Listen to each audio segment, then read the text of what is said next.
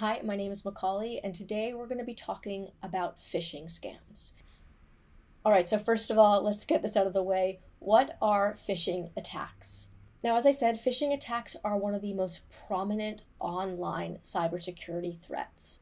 Phishing scams are a type of social engineering scam where an attacker impersonates a trusted individual, company, government entity, or organization in order to scam you. Now, the most common way we may think of phishing is phishing emails. But phishing can actually also include messages on email, text, phone calls, and even internet pop-ups and websites. But today we're going to be focusing on phishing emails, text messages, and websites more in depth. So phishing emails often direct victims towards a link or an attachment. Now, when it comes to phishing emails, the tactics are usually the same, but the story does change. Now, you might receive a phishing email one day from someone pretending to be Facebook, saying your password needs to be reset, and you may receive an email the next day from PayPal saying that your account has been compromised. But regardless of the story, the signs should always remain the same. So what we're going to do is we're going to talk a bit about email, a bit about text, a bit about websites, and then we're going to go through how you can actually spot when a message is a phishing message. So phishing emails. When we receive phishing emails, these emails will often direct us towards some sort of link or even an attachment. These links may direct you to a fake website, so a phishing website, where they'll ask you to input sensitive information. And attachments may contain malware designed to steal your data. Now, smishing emails, so SMS phishing, this is text message phishing, are also increasingly common. Like in the emails, scammers send messages pretending to be trusted individuals or companies. Oftentimes they'll pretend to be the postal service or the IRS or the police or even a friend. In these scams, they'll usually either ask you to click on a link, just like in emails, or they may ask you to call a phone number. Now, phishing websites are where phishing links often lead you. So if you get an email or you get a text message and it asks you to click on a link, this is where you'll be led to. So phishing websites are malicious websites designed to look and replicate real websites. Once you're on the website will ask you to provide sensitive information, either login information or other details, things like your address, phone number, and date of birth. So these three things, phishing emails, texts, and websites, often lead to the phishing cycle. So in the phishing cycle, this generally is what happens. An attacker will send a phishing message, right? So a text message or email. This may also be, like I said, a pop-up on your browser.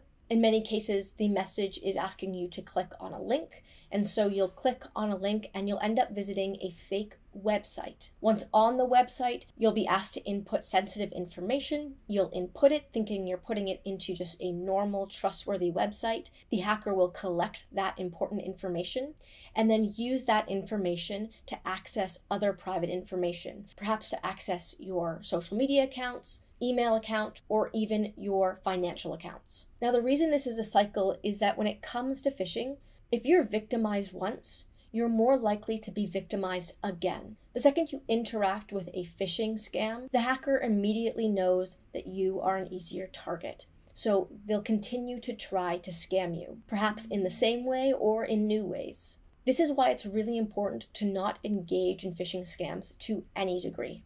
But we'll talk more about that in a bit. So just a bit of a recap and to put things in plainer terms. Phishing scams often come in the form of email, text messages. They can even come in the form of pop-ups, websites, and phone calls. When it comes to scams, the number one thing is you always want to be suspicious of any sort of unsolicited communication. Again, whether that's a text, call, email, or pop-up. If you didn't directly seek it out, be suspicious. You also want to be aware that hackers can be really sophisticated, making emails and websites look like the real thing.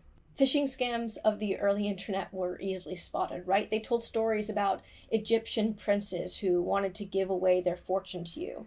Current phishing scams can be really intricate and hard to spot. Scammers will make exact duplicates of websites and make emails look legitimate. Even caller IDs can be spoofed, making a phone number look like it's a different phone number. So here are a few little things you can look out for in any sort of messages you receive, again, either text messages or emails, to spot phishing. And then after this, we'll actually go over a few examples to show how this works. So first of all, when it comes to emails, either the domain is a public domain or it's mismatched, meaning if you're receiving an email from PayPal, but the email is username@gmail.com, we know that message is not from PayPal. PayPal will always use an @paypal.com email account. The hackers may be a bit more sophisticated, and they may create an email domain that looks really close to paypal.com.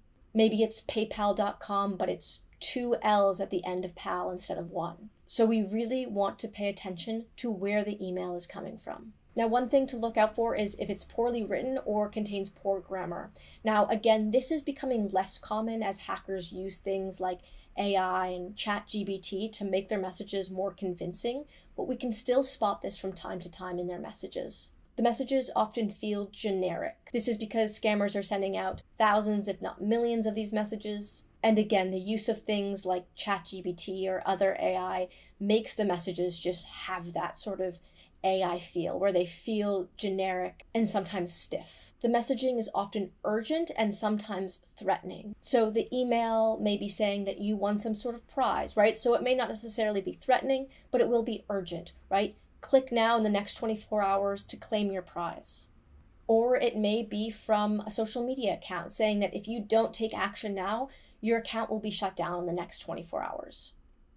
Again, when it comes to text messages or emails, you may have suspicious links or attachments.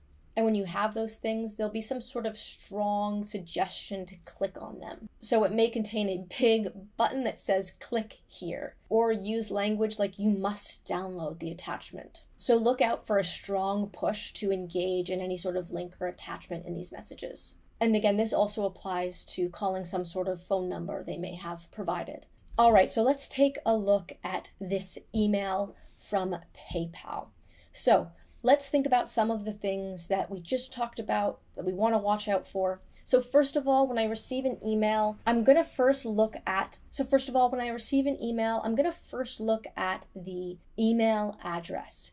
So right away, if I look at the email address at the top of this email, I can see it's coming from services@paypal-account.com. Again, this is pretty close and may look convincing, but any emails from PayPal will be coming from @paypal.com. There won't be any sort of dashes or any additional words in there.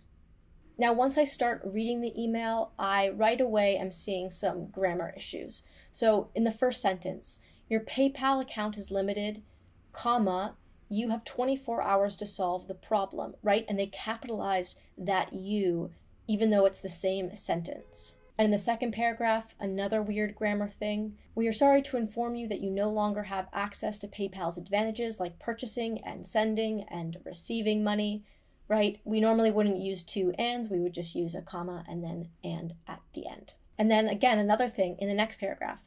Why is my PayPal account limited? We believe your account is in danger from unauthorized users. Right, that sentence, we believe that your account is in danger from unauthorized users, isn't necessarily wrong, but it just feels chunky, right? It's not well worded. And then lastly, what can I do to resolve the problem? You have to confirm all of your account details on our secured server by clicking the link below and following the steps. Right, the urgency has been throughout the email, but here it is in its most obvious form. You have to confirm all of your account details. And then they'll direct you towards that link as expected by clicking the link below and following the steps. So right, this email looks pretty good. The logo is correct, the color palette is right, the font seems okay. There are grammatical things, but they're not so glaringly obvious. But all of these things put together, the email domain, plus the grammar stuff, plus the sense of urgency, lets me know that this is a phishing email. All right, let's now look at a phishing text message. So in this message, we're going to be directed to call a phone number rather than click on a link or download any sort of attachment. So let's read it. Warning, Criminal Investigation Division. IRS is filing lawsuit against you. For more information, call on, and then the phone number. on urgent basis. Otherwise, your arrest warrant will be forwarded to your local police department and your property and bank accounts and social benefits will be frozen by government. So wow, so many grammatical errors here, right?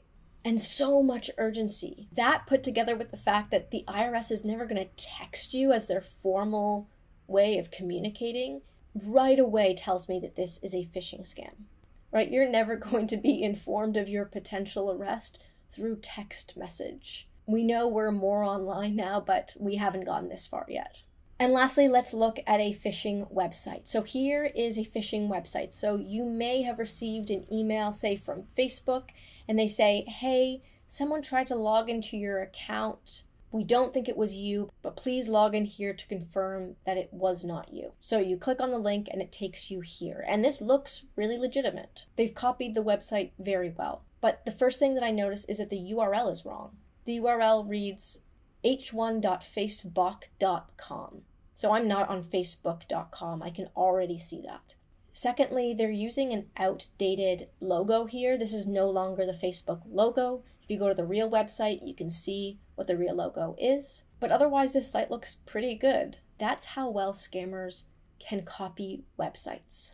The good thing is that they are not currently able to spoof URLs. So you can always check the URL to make sure it's the correct URL. All right, hopefully now you feel a bit more prepared to spot a phishing scam, but that doesn't mean you're going to stop getting them. So what do you do when you receive a phishing email? How should you handle it? So first of all, do not interact with the email. Now, you're not in danger if you open the email or open the text message, but the second you interact with it is when you put yourself at risk.